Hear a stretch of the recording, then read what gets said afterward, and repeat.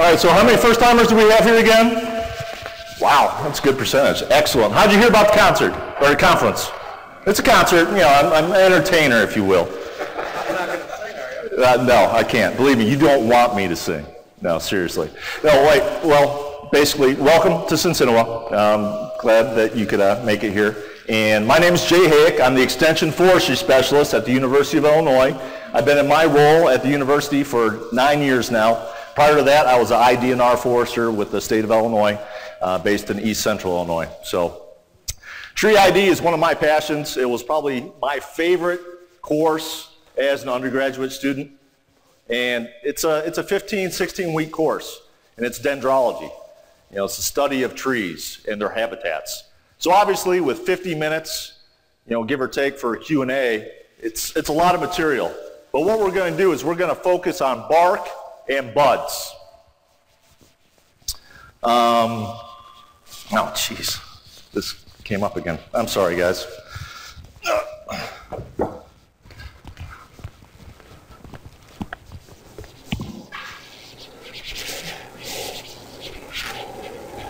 No, just close. All right.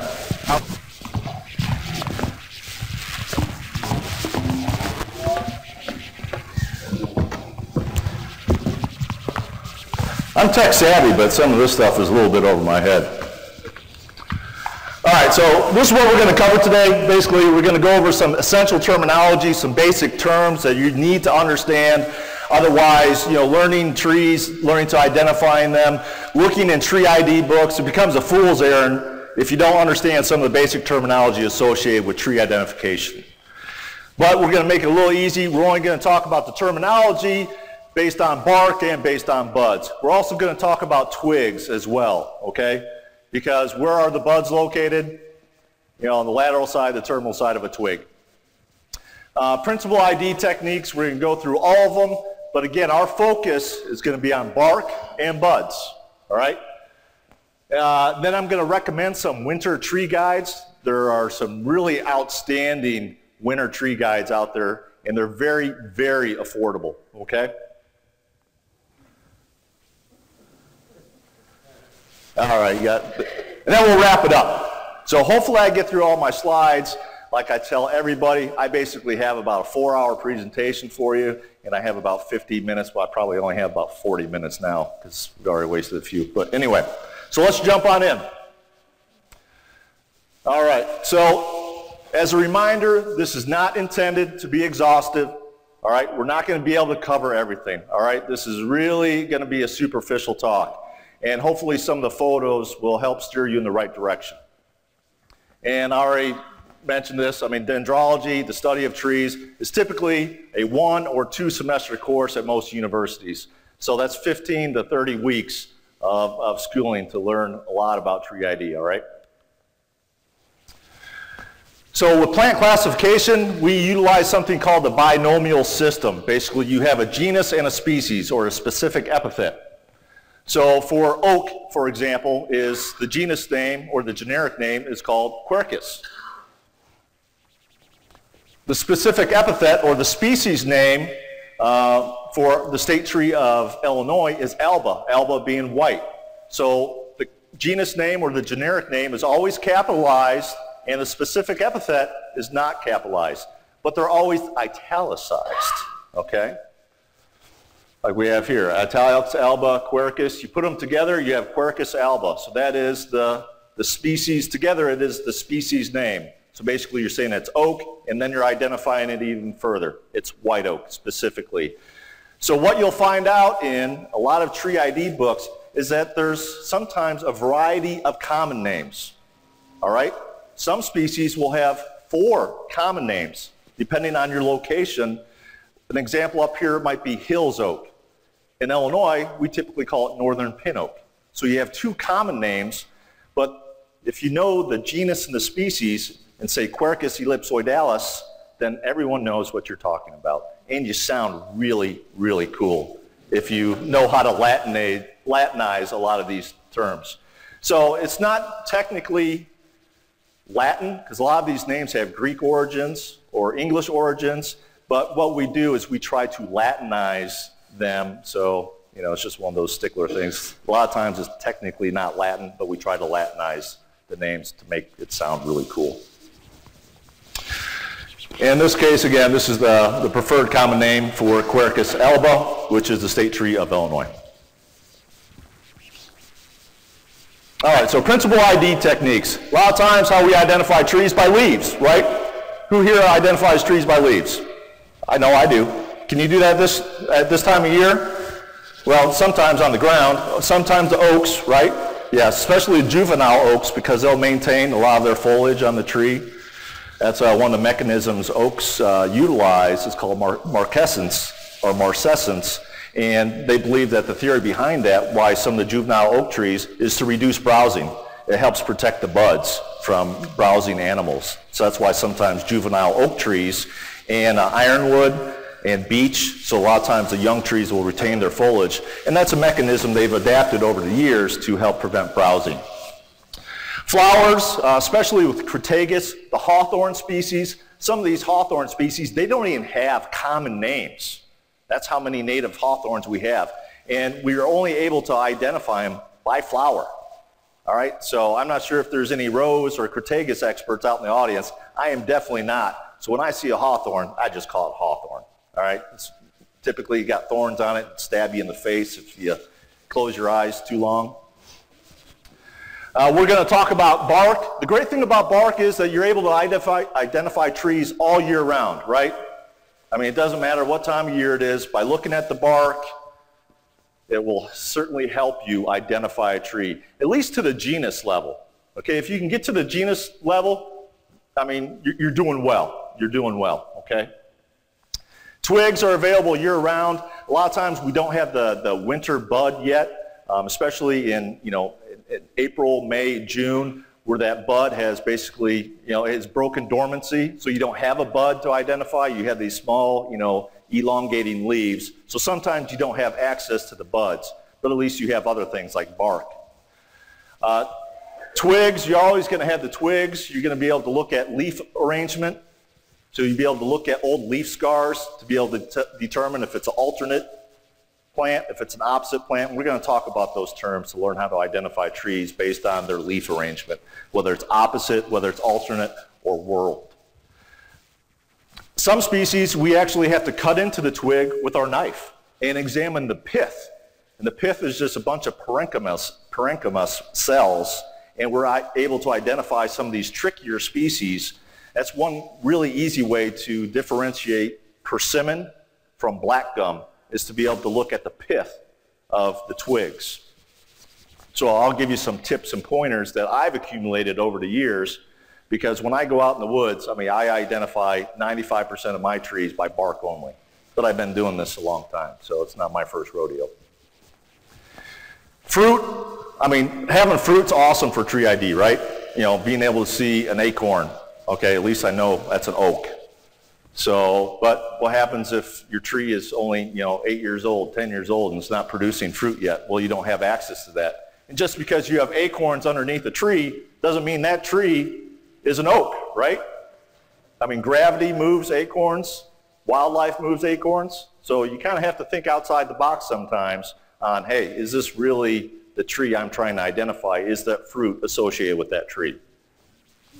And then form is another way that we can identify trees, like pin oak and white pine. White pine has a really horizontal limb structure, so it really helps you identify white pine from afar. A lot of times you don't even have to be up close to white pine. You can just tell by its silhouette, you know, to be able to ID that species and know that, hey, that's eastern white pine just by its silhouette.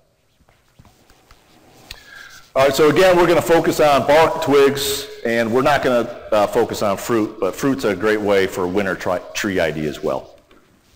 All right, and when I have this slide, you're supposed to laugh and say, you know, all bark, no bite. Okay, we're going to talk about bark, blah, blah, blah. Okay. So bark appearance, being able to identify trees by bark appearance. I mean, seriously, as I mentioned my little note down here, you know, over 90% of my trees that I identify by bark and bark only. Now, there are some species that are really difficult to identify by bark, and especially when you have juvenile trees, middle-aged trees, And then older, more mature trees, because we're going to talk about the difference in bark morphology. And that changes as the tree matures and ages. And the bark can change based on a tree's growth rate. So there's a lot of different things to account for when you try to identify trees by bark. And it's just what I tell people is you have to build this mental library, this visual library of your trees. Take photos. And when I'm out, taking my undergrads out in the woods, take out your cell phone. Just take as many photos as you can to just keep on memorizing those trees just by the visual, okay? So we're going to talk about mature versus young trees with regard to bark. We're going to talk about bark thickness. Some trees have really thin bark, paper birch for instance. And then some trees, based on their maturity level, have very thick bark. Think like a really old bur oak, Quercus macrocarpa, right? That tree has really thick bark. It gives it a lot of fire tolerance. Not fire resistance, because that's a misnomer, but it gives it a high degree of fire tolerance, those big mature bur oaks. We're also going to talk about the subtle variability in trees. And a lot of that can be based on genetics, and it can be based on site. So little site differences and little genetic variability. I've noticed that the bur oak in Iowa, basically the acorn size is much smaller than some of the acorns we have for bur oak in central Illinois. And then in southern Illinois, some of the bur oak in the Kaskaskia River bottoms, they're the size of tennis balls. All right, they're that big. So there's a lot of genetic variability, and that carries over not only with the fruit, but also with the bark characteristics as well. Not so much the buds, but the bark and the fruit can have slight morphological differences. And then to confuse you even more, with some tree ID books, the authors will use different terminology. So again, it's just, that's one of the pitfalls with tree ID books, is that you just have to find one that you can follow their lingo, okay? Color's a big one. We're going to talk about, bark color. So we pretty much talked about provenance or location. I touched on the Iowa versus Illinois differences, just slight different morphology differences with bark, and that carries over with fruit as well. Young versus mature, everyone's probably seen this. There's some species where it doesn't matter if it's a young tree or an old tree. How many can really identify American beech by a show of hands? Probably just by looking out in the woods, whether that tree is 10 years old or that tree is 200 years old, you can probably identify American beech pretty easily. But if you have species such as musclewood or blue beech or American hop hornbeam, those are three common names for the same species. That species also looks like American beech. So you have to beware when species cross over as far as their geography is concerned. Growth rate, slow growing bark, fast growing bark, and site and competition in the forest will also have an effect or impact on the way the bark looks. So again, it's just, sometimes it's complicated, and it takes many years to be able to be really adept at tree ID based on bark alone. Genetics, environment, we already talked on. So bark surface texture, we're going to get to some photos, so don't worry. Bear with me. I know there's a lot of type font right now, but we're going to get to the photos. Again, this is that terminology that we have to grow accustomed to here. So ridges, when we talk about ridges are the vertical crests of the bark, and they're typically divided by these valleys or furrows, okay? They're usually uninterrupted, as in northern red oak, by their bark. The ridges can be interlaced or in a diamond-shaped pattern, which we find a lot with our white ash and green ash, and also mockernut hickory. Very diamond pattern oriented with the ridges and the furrows. And we have examples of those, and I'll show you what those look like. And then the ridges can be broken, horizontal broken ridges. And a great example of that is white oak. A lot of times white oak will have these broken horizontal bark patterns. But white oak is an anomaly too, because it can have about 4 different bark textures. And they're all very, very different. So again, it's one of those mental things. You have to take a visual picture of it and put it back in your mind and part of your library. So furrows are basically those vertical grooves, that valley between the ridges in the bark. So it's really important that you understand the difference between ridges and furrows. Fissures, it's just a fancy name for these irregular cracks or crevices in a bark. And I'll show you a picture of a perfect fissure in a northern red oak. And we'll explain what that is. But usually the fissures are really, you can really see them on fast, young growing trees. And it's basically the bark is expanding as the tree is growing. So you get to see these fissures in the bark of a tree. All right, so finally we get some examples. So on the left is an example of kind of a furrow ridge for a mature eastern white pine, which is Pinus strobus. Is there anyone in the back? We have some lights. We can kill some of the lights, Jesse, if you would. Thanks, Paul. So on the left, Pinus strobus. What's that? I know, I can't help myself. And on the right is a very mature eastern cottonwood, Populus deltoides. So believe it or not, cottonwood at this maturity level, this is probably a 36-inch tree, it has a high degree of fire tolerance. Again, not fire resistance, but fire tolerance. And that's kind of an oxymoron, right? Because you typically have eastern cottonwood in the floodplains, and you don't have a lot of fire, but yet this tree has a relatively high degree of fire tolerance. Not as a juvenile, but as a more mature specimen.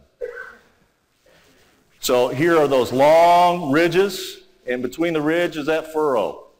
So again, very important as far as for identifying trees out in the field, knowing those bark characteristics. Here's an example of Quercus alba or white oak. Here's an example of the horizontal broken ridge structure that it has. So it's not really deep furrowed or deep ridged, but a lot of times you'll get these little broken horizontal lines right here. Horizontal line, and that just breaks up that long ridge. And that's what this broken horizontal ridge is applicable to. So an example of, this is a more mature white oak. This is a very common bark appearance on mature white oak. Intersecting ridges, this diamond pattern that we frequently see in white ash and green ash, and on the right is mockernut hickory. So we'll have this diamond, this interlaced diamond pattern for mature white ash and mature green ash. But you can also get a blocky bark pattern on mature white ash as well. So there's a little bit of genetic variability and site location with white ash. Sometimes you get a blocky bark appearance like persimmon. It actually will look like persimmon. And I have a slide of what a mature persimmon tree looks like. So sometimes it's, you're not always going to be right when you just try to use bark for identification purposes. Again, it's part of your toolkit, right? It's part of your toolkit. Here's a chestnut oak, Quercus montana. Again, just explaining this thick ridge, deep furrow system, and using the lens cap from their camera there just to show you that, when you go out to the Appalachian region and you see chestnut oak, or up in Pennsylvania and you see chestnut oak, I mean, basically this tree looks like cottonwood to me. That looks like cottonwood bark. So when I know that I'm in Pennsylvania or in Kentucky and I see on the top of a mountain the tree that looks like cottonwood, no, that's actually chestnut oak. Here we have an excellent example of age-related variability. This is northern red oak, Quercus rubra. On the far left, you have a very juvenile stem. All right, that tree is anywhere from probably 10 to 20 years of age. All right, it hasn't developed its strong ridge and furrow system. Okay, it really hasn't developed that yet. Then here you have about a tree that's 12 to 14 inches in diameter. So this tree, is probably 40 to 50 years of age, and it's just slowly starting to see the ridge system develop and the furrow system in that age tree. And then this is more of a classic example of, probably a 28 to 32 inch diameter northern red oak. Very distinguishable bark characteristics. And in dendrology class, back when I was an undergrad, we kind of learned it as a ski slope. If you've ever been out west, skied and whatnot, it kind of looks like the ski tracks or ski slope on the side of a mountain. I'm not sure if you guys see that. I see that, but then again, that's what I learned. So anytime I see northern red oak bark, I try to explain that, and sometimes I get that glazed over look by the audience, which some of you are giving me right today. All right, fissures. This is a classic example of fissures. This also is a northern red oak tree. So basically, this is a very fast-growing tree, and this orange pinkish area where the furrow is, basically you have the bark is separating. And that's called a fissure, and that's due to the fast growth rate of a tree. So when you see fissures in certain tree species, you know that it's growing relatively fast, all right? And you see this quite frequently on northern red oak. Not so much on black oak or the other red oak family, but northern red oak, you see this all the time. And that's because northern red oak is a very fast-growing tree. It is, you know, one of the fastest-growing red oaks or oaks in the oak family. Bark surface texture. So we talked about furrows and ridges, but now we're going to go into surface texture. Smooth. You know, think about American beech or musclewood, blue beech, American hopthorn beam. Those have very smooth bark structures or surface textures. I'm sorry. Plates. Some trees develop a more platey kind of armor type appearance.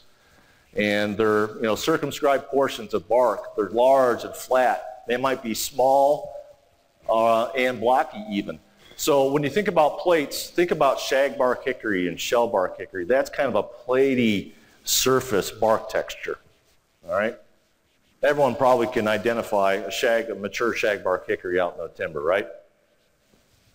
Yes, nod. There you go. So on the left is a smooth bark tree. It's a mature American beech, Fagus grandifolia. And then on the right is American hornbeam. This is that tree that I've mentioned several times now. This particular tree has 3 common names. And so a lot of times I'll just refer to it as Carpus caroliniana. All right, so that's that musclewood, blue beech, or American hopthorn. Very smooth bark. Doesn't matter if it's a juvenile or a mature. It always has this muscular Arnold Schwarzenegger look to it. I mean, it looks like a big arm, a very muscular arm. Okay? On the left is a shagbark hickory, the platey bark surface texture. And on the right is its good friend, the shellbark hickory. Shellbark hickory you typically find in bottomland floodplains and perched water tables. And shagbark hickory you almost always find on slopes or on upland sites. It doesn't like to get its feet wet, okay? We talked about the broken horizontal bark pattern for white oak. Well, here is a white oak that is displaying a different bark morphology. It's a more platey structure. And if any of you are into selling timber, this is what this is what a lot of veneer buyers look for when they try to identify veneer grade white oak trees. They look for this platey bark texture. That's what they're looking for. That's what I've been told by a lot of the veneer buyers. And side by side with another white oak that has a different bark surface texture. That's that broken horizontal pattern. Exact same tree, it's just different bark texture. So you can see why that sometimes it becomes quite difficult to ID trees just by bark and bark only. We have more bark surface texture. We have peeling or exfoliating bark. We have scales, and then we have flaking type bark. Here's some examples. This is what we learned at dendrology school or dendrology class as well. This burnt potato chip bark, and it sticks with me. You know, this was 20-some years ago. Black cherry, and that's how our professor identified or taught us to relate to black cherry bark. It looks like a bunch of burnt potato chips that have been glued to a tree. Black cherry, and it sticks with me. It does, and that's how I teach people how to identify black cherry. On the left is ironwood or eastern hop hornbeam, so it has a more flaky bark texture. A peeling bark texture, think about river birch. Everyone's probably seen some river birch either as an ornamental specimen in your yard or if you're lucky enough to have it as part of its native distribution, then you'll see a lot of river birch, and this is, you know, a key morphological trait for river birch is to have this peeling bark characteristic. American sycamore has a very unique bark pattern, right? It's one of those trees where you can almost immediately identify out in the woods. Low on the stem, it has more of a flaky, mottled appearance. And then as you migrate up the tree, what color does sycamore usually turn? Yeah, usually it's got a very strong white color to it. And does it have a thick or thin bark texture high up on the tree? It's really thin. I mean, just a real thin layer of bark protection there. So this flaky and mottled bark, a key indicator morphologically for American sycamore. Some species have these horizontal lines, but they're lenticels. And lenticels basically allow for air exchange. And usually you find these lenticels on the twigs, and we'll show you some examples of lenticels on the twigs. And that really does, it helps us with ID, at least down to the species level. Shredding fibrous bark, think about eastern red cedar that typically has shredding or fibrous type bark. And then corky type bark that can be on the bark itself or on branches. On the left is a these horizontal line buck on yellow birch. So that's an easy way to ID yellow birch, especially smaller diameter yellow birch out in the field. It has these horizontal lenticel type shape stuck to the bark, okay? And then here's a classic blocky bark appearance, which is persimmon. And I know it's native to southern Illinois, but you probably don't have persimmon native to Iowa nor Wisconsin. But as an ornamental, you probably plant it, and a lot of people who are into hunting also plant persimmon trees for the fruit. And probably many of you have eaten persimmon, I'm sure, right? Just don't eat, you got to make sure they're ripe, because if you've ever eaten a persimmon that's not ripe, it sucks all the spit out of your mouth. Believe me, my brothers, they tricked me once. Corky bark, think about hackberry, these wart-like projections on trees. And these wart-like projections become less discernible as the tree matures. But on young trees, young hackberry trees, these warty, corky projections are very prominent. And it's an excellent way to identify hackberry. Now in southern Illinois, you get additional species, which is called sugarberry. And sugarberry and hackberry look virtually identical, and the way to separate them is, for me, is to buy fruit. Because sugarberry has more orangish fruit, where hackberry has more of a purple, blackish, black currant color to its fruit. Shredding, peeling bark, eastern red cedar is kind of a perfect example of what that bark texture looks like. So twigs and buds, briefly, we're going to talk about terminal and lateral buds and axillary buds. Bud scale scars, what are they? What do they look like? Leaf scars are important for tree identification purposes. What a node is and an internode. Lenticels for air exchange, and pith. All those things help us, assist us to identify trees down to the species level. So here's an example of a buckeye twig, Ohio buckeye. So right here we have the terminal bud. It's at the terminal end of the twig. The end of the twig has the terminal bud. Along the sides are lateral buds. They're on the side of a twig. So you have to know the difference between a terminal bud and a lateral bud. On most buds, not all buds, there are bud scales. Some buds are naked. They don't have any scales. So there's some terminology associated with describing how the buds look. Imbricate is one example. We'll talk about all these little terms. Lenticels on the side, that really helps us, especially with shellbark hickory and shagbark hickory. That's one way to help identify or differentiate those two species. The number, the prominency of lenticels and shellbark hickory will almost have this little orange hint to it. Because in some areas of the U.S., you have shellbark hickory and shagbark hickory growing side by side. So you have to pick up on these little subtleties. And the easiest way, to be quite honest, is the size of the fruit. Shellbark hickory, by another name, is also called kingnut hickory. And the nuts or the fruit of shellbark hickory are gigantic, okay?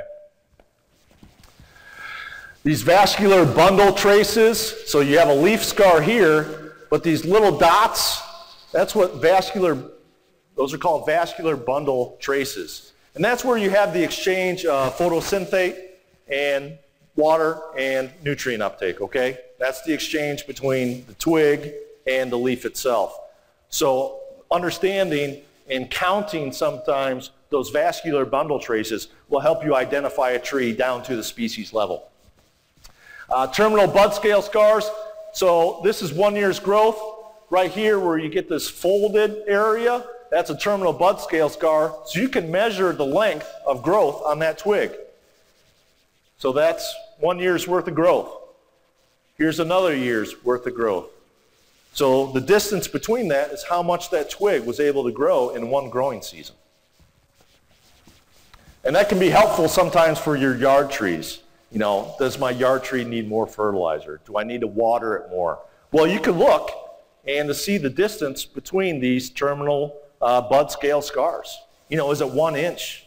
No, 1 inch, that tree's not growing very much. Or is it 10 inches long? You know, that tree's, growing at a pretty good clip. And then we have these lateral or axillary buds. So knowing what they look like, where they are positioned on a twig will help you with tree identification. So here we have some examples of, basically we have a butternut twig here. So we have a lateral, basically we have a lateral bud and then we have a superimposed bud on top of that. But this just gives you an idea of what these leaf scars look like. Here's a catalpa, it has a whorled structure, and then basically you have a maple over there. So we're going to talk about bud arrangement. Bud arrangement is I want you to think about how they are positioned on a twig. So that's what arrangement means. How are they oriented on a twig is bud arrangement. And typically they come in 3 different flavors, and we'll talk about those 3 different flavors. We're also going to talk about position, size, shape, and color. Color is going to be very helpful for some species, not so much on, say, like oaks, all right, because a lot of the twigs and the buds, they look identical. All right, so for bud arrangement, you have one is alternate. Alternate's the most common bud arrangement on a twig. Opposite, meaning that on one side of the twig you have a bud, and directly on the other side of the twig is another bud. So those buds are opposite of each other. They are not staggered. Staggered is an alternate, okay? The great thing about opposite is it really, really helps you to the genus level, because all ash trees, all maple trees have an opposite bud arrangement. Very, very helpful. But there's a lot of alternate bud arrangement species, okay? But if you can see an opposite one, you're going to be able to whittle down to that genus real quick, okay? And then we have something called whorled, which means it's just like opposite, but you have 3 buds oriented across each other on the twig. And catalpa is a prime example of a whorled arrangement. And then we have something called subopposite.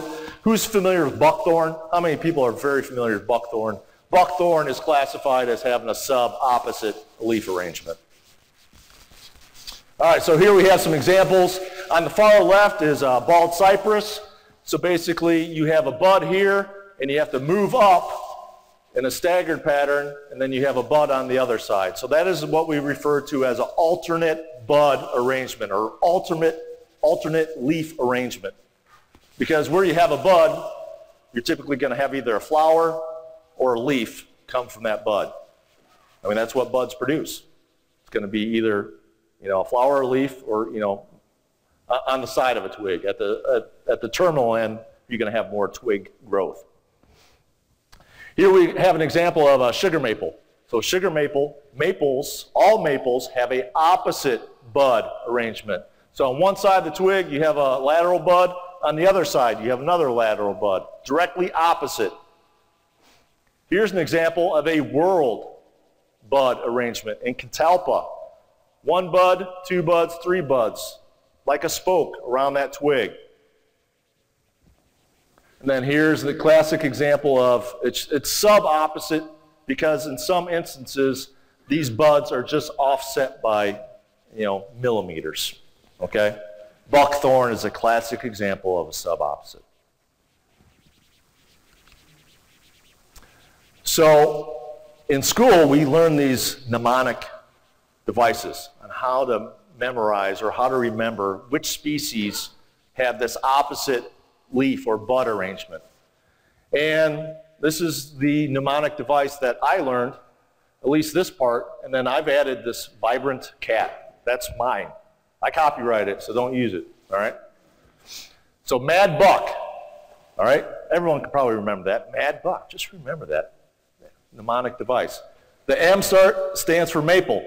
Everything in the maple family, Acer, the Acer genus, they all have an opposite bud arrangement. Ash, all of our native ashes, black ash, white ash, blue ash, green ash, pumpkin ash, those are our 5 most common ashes here in the Midwest. They all have opposite bud arrangement. All dogwoods except for one. It's aptly named. It's alternate leaf dogwood. Okay? It's the only dogwood that doesn't have opposite buds. But it's really easy to remember because it's called alternate leaf dogwood or pagoda dogwood. All buckeyes, including horse chestnut, have an opposite bud arrangement. And then this vibrant cat is what I coined, and that's for the viburnums and catalpa. All right? So take a photo of that with visually, whatever, and remember that. Really help you with tree ID out in the woods. And then there are a couple more additional opposite woody plants. The elderberries are opposite. Blatternut, there's a lot of blatternut in the understory in Illinois for us. I'm not so sure up in Wisconsin or Iowa. And buttonbush. Buttonbush is another shrubby, small tree species that has an opposite bud arrangement. Bud position, terminal buds are at the tip, the extreme tip of a twig. It's real simple, terminal, the end. That's what it means. Lateral or axillary buds are almost always going to be on the side of a twig, okay? And then pseudo-terminal buds. This is a term that you're going to come across, and an excellent example of a pseudo-terminal bud, it's at the terminal end of the twig, but it's slightly offset. And the greatest example of that is basswood. And there's a lot of basswood up here. So basswood has these pseudo-terminal buds, and I'll show you an example of what that looks like. We have a couple more called superimposed buds. I'll show you what those look like, and accessory buds. So because this information, I'm going to burn through this real quick, but if you actually go, when Jesse puts this up on YouTube, you'll be able to, pause the slide presentation and be able to write down some of this information. So on the far left, this is a lateral bud for basswood. And here's a pseudo-terminal bud for basswood. So basically right here is where we have a twig scar for basswood. So slightly offset is the pseudo-terminal bud. And that's a key way to identify basswood out in the field. It has very unique twig and bud pattern. Here's an example of bitternut hickory. Bitternut hickory is probably the easiest hickory in the world to identify because it has these sulfur yellow buds. It is the only tree out in the forest that has these sulfur yellow buds. So it has a true terminal bud, and this is an example of a superimposed bud on top of a lateral bud. This is a leaf scar.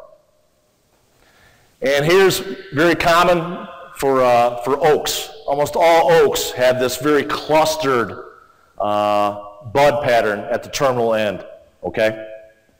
Very indicative of oak, this clustered bud pattern at the terminal end of a twig.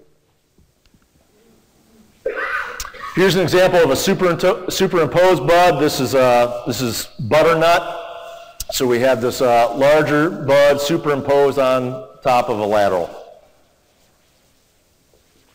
Here's an example of the pith. So when we cut open a twig, we're able to look at the pattern of basically the pith. And I will show you a slide of butternut right next to walnut, and you'll be able to tell the difference just by looking at the pith, because butternut paradoxically has a darker pith color than black walnut. You think it'd be the other way around. Black walnut would be darker, but it's not. Here's another example of a pseudo-terminal bud on catalpa. So basically you have this big leaf scar right next to the terminal bud. And then here's a same twig. On the other side, you have a twig scar. So that's twig. Yeah. Bud scales, nearly all species have buds. Some examples of terminal bud, and on those buds, there frequently are scales. Sometimes it's just a couple scales, sometimes there are many. So bud scales, you have imbricate. An example of imbricate would be sugar maple. Valvate, bitternut hickory is an example of a valvate bud scale, or yellow poplar or tulip poplar. Capped bud scales, indicative of sycamore. Sycamore has what we call capped bud scales. And then naked, witch hazel is a classic example of having no scales on the bud. Valvate, this is yellow poplar here. So this is what a valvate bud looks like. Here's an example of imbricate. So you have these bud scales. 1, 2, 3, 4, 5, 6. 1, 2, 3. And then see how it's kind of, it's like shingles. Think of it like shingles. I mean, they're layered on top of the bud to protect it. And then here's this is witch hazel, and it doesn't have any bud scales. It's naked. No bud scales that protect it. I really like this slide. I borrowed this one. And you have shellbark hickory on the far left. Here's bitternut hickory.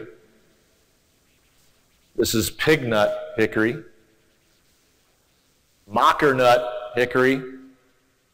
Then shagbark hickory. So all the different hickories, there's subtle differences, and you can actually wind up keying them out just by looking at the buds. The one that stands out to me, obviously, is bitternut hickory, right? It's yellow. It's that sulfur mustard yellow color. Really easy to ID. I get this question quite frequently. How do you differentiate white ash from green ash? All right, they're separate species. They're in the same genus, but they're separate species. Well, the easiest way to key them out is just by the buds. They're actually, their leaf scar. Here's the leaf scar of a white ash. It has more of a crescent shape where that bud, that lateral bud, creeps down into that leaf scar. Where green ash has more of a D shape, so it's more flat on top here, and then more of a D shape. It is D shape, all right? Just go with me here, all right? Disagree. Yeah. This is crescent shape. Just remember it, memorize it. And that's how it'll help you, believe me, it will, okay? So that's the easiest way to differentiate those two species, by looking at that leaf scar. There are other things. There's small leaf-like appendages at the base of some plants. Those are called stipules, all right? But those stipules leave evidence of their existence on the twig, and we refer to those as stipular scars. So here you have yellow poplar or tulip poplar, and these little vegetative things are called stipules. Well, if you look right here, that is a stipular scar. And that can help you identify this tree down to the species level, just by picking up on those little things. It might seem like a lot in 50 minutes, but over 15, 16 weeks in school, you learn to pick up on these things real quick. How are we doing on time?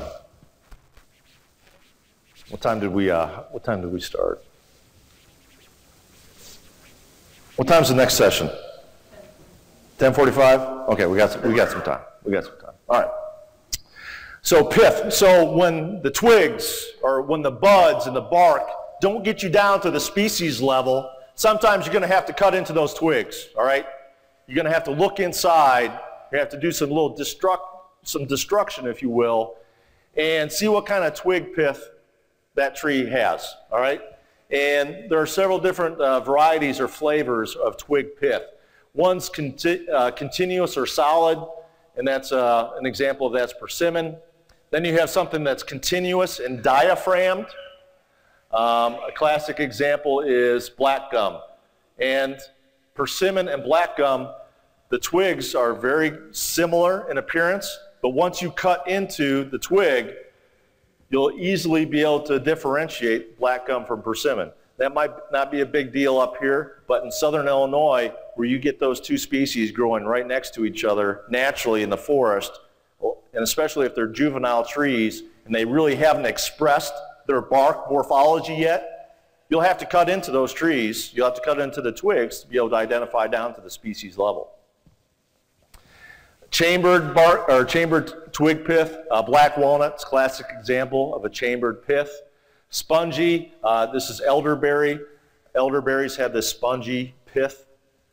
And then we have this hollow excavated, which is in, this actually shouldn't be Diospyros virginiana. That should be Lonicera or honeysuckles. All honeysuckles, and you're probably quite familiar with bush honeysuckle, it has a very hollow or excavated pith. There isn't anything in there. You can cut it open and it's hollow inside. So this is what a continuous pith looks like. You cut it open and there's tissue all throughout. Here's what diaphragm looks like. It's solid, but it has these horizontal partitions. That helps you key down to the species level. And then this is what chambered is. So basically, it's hollow, and you have these partitions. And that's this is a classic example of butternut and black walnut. Have this chambered or twig pith.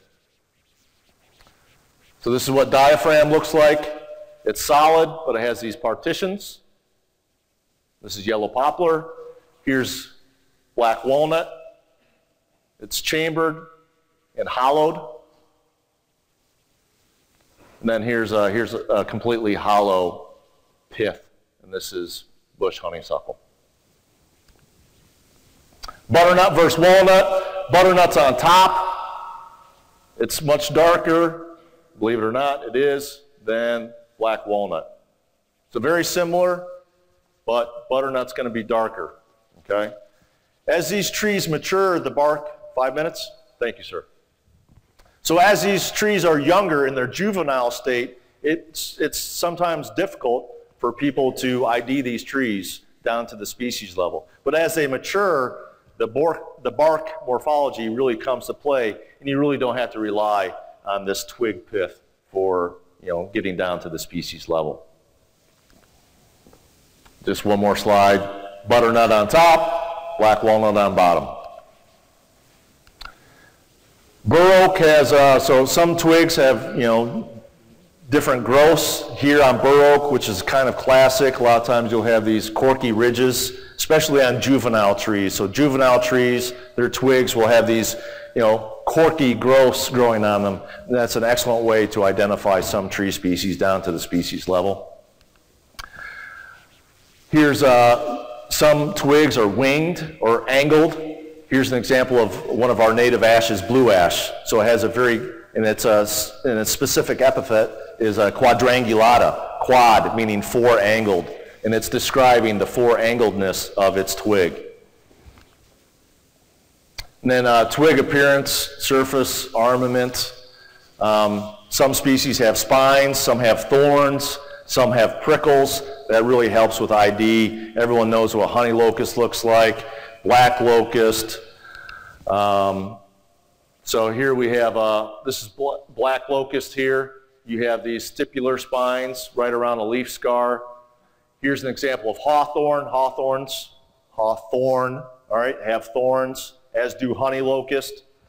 And then here's a raspberry plant. Raspberries have prickles. And believe it or not, there's a difference between a prickle, a thorn, and a spine. All right? Botanists get bored, so they just make up new words. And examples of species that have armament. You know, honey locust, Osage orange, black locust, devil's walking stick, prickly ash. Those are all species that have some type of armament. Then twig color, we're gonna, you know, some species, box elder, the newest growth of box elder is very green in color. Red osier dogwood, red osier dogwood. What color are the twigs? They're red, all right? So the color of the twigs can really help you. But you need to look at the newest growth, all right? Because it's always in reference to the newest growth. And then you can also do, you know, some twigs have odors or they have taste. Sassafras, yellow birch, black cherries, a more pungent almond bitter taste or flavor. Spice bush, and anyone who's ever smelled a common hop tree or wafer ash and hop tree are the same species. Very pungent, all right? And then we'll finish it up here. There's 3 field guides I want to introduce you to, and these are awesome. I mean, they're very, very affordable, and these are excellent field guides. So a key to Missouri trees in winter, it's $3. Order this field guide. It is outstanding. And a lot of the species, I know it's Missouri, but they're going to have almost all the species that Iowa and Wisconsin and Illinois has, okay? $3, you can't beat the price. Buy a couple. You know, put it in your field backpack. Keep one in your car. Keep one on your bookshelf. Outstanding publication, all right? Fruit, key, and twig guide to trees and shrubs. This is William Harlow. It's been around forever. Every dendrologist or every student who's taken dendrology in college had to purchase this. I did. I still have mine. It's awesome. It's $7. Buy it. It's worth the money. Buy it. Buy several. And then, of course, this is a pretty good one. I think I know the guy who did this one. I'm the editor, not the original author. And put that in there. But for $10, this is a pretty darn good guide. And if you send it to me, I'll sign it. All right, so that's it. I'll entertain a couple questions. I'm sorry that I ran over, and I'm sorry for some of the little technology glitches. I'll take 2 questions real quick. 2 questions. They'll put you on the spot. Yes, sir. Could you tell me, just by looking at bark, like... yes, I can identify everything. Now, go ahead. Drill size to maybe paddle size, distinguishing black cherry from ironwood. Black cherry from ironwood, just by looking at... The bark. By the bark? Yeah, for me, I mean, they're totally different. But are you talking about juvenile black cherry and a juvenile? That big around. That big around? So sometimes what you do, instead of the bark, go for a bud. Go for the bud difference instead. Or at that size, snap open a twig and smell. The black cherry has this bitter almond pungency to it. And black cherry is a really easy one just by smelling a broken twig. It has that bitter almond smell that's unmistakable. It's pretty hard. Like I'll be cutting thousands of them. Also, I'll see one with that smut on it that only black cherry gets on. Yeah, right. Yeah, that's black knot. That's a black knot fungus that black cherry gets. Black cherries that cut down. Yeah, I mean, get rid of the birds and you won't have any more black cherry. And of course, I'm going to be around all day. I got a lot of jokes. Actually, no jokes, but I'll be around all day. If you have any questions, feel free to corner me, okay? Thanks again. Appreciate it.